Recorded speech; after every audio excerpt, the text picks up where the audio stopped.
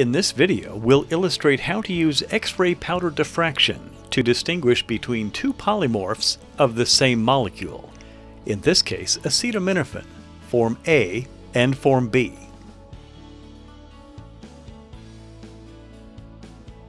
An X-ray diffractometer has an X-ray source and a detector, shown here by the curved red line. During crystallization, the molecules of the growing particles can arrange themselves in different ways, called crystal forms, or polymorphs.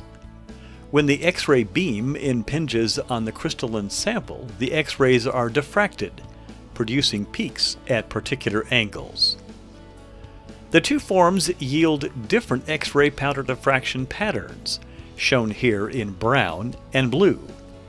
These patterns are the direct result of the different crystalline structures of acetaminophen polymorphs. Notice that the patterns are different, even though both samples contain acetaminophen. Powder patterns can be compared to fingerprints. The pattern of one polymorph is different from another. If two powder diffraction patterns are compared and do not match, then the samples are different crystalline forms.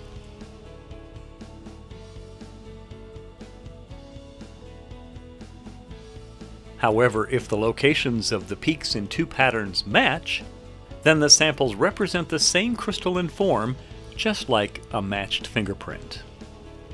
X-ray powder diffraction is perhaps the best method for distinguishing between polymorphs of a crystalline compound.